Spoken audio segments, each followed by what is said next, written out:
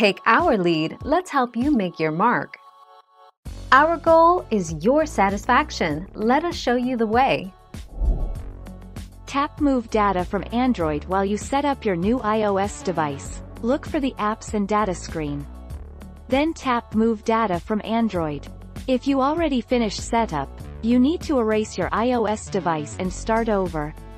If you don't want to erase, just transfer your content manually.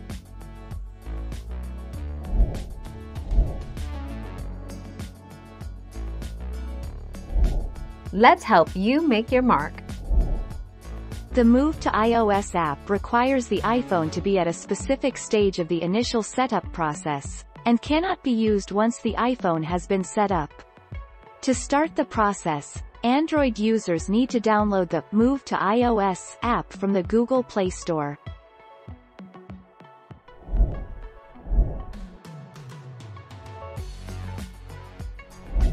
Let's help you make your mark. If you've already backed up your data, you may be able to restore it from the cloud during the setup process by tapping on the Can't Use Old Phone button when prompted to transfer data from your old device. Through this process, you should be able to transfer all kinds of data, including apps and accounts.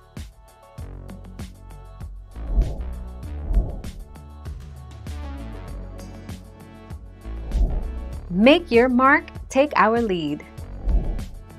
Go to the settings and then choose Connections on your Android phone.